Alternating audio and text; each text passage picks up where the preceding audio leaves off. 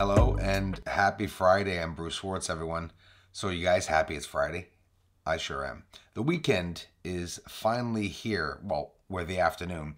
Guys, some of you have been asking me to get up a live stream. Of course, I changed computers, so I had a few modifications to do. Look at the beautiful colors here. Isn't it clear? The D850 is incredible. What was I saying? Yeah. Live streaming, guys. I'm going to do some tests tonight. So I will be doing more live streamings. And of course, everything that I'm finding up on the moon, there's a lot of new people here now.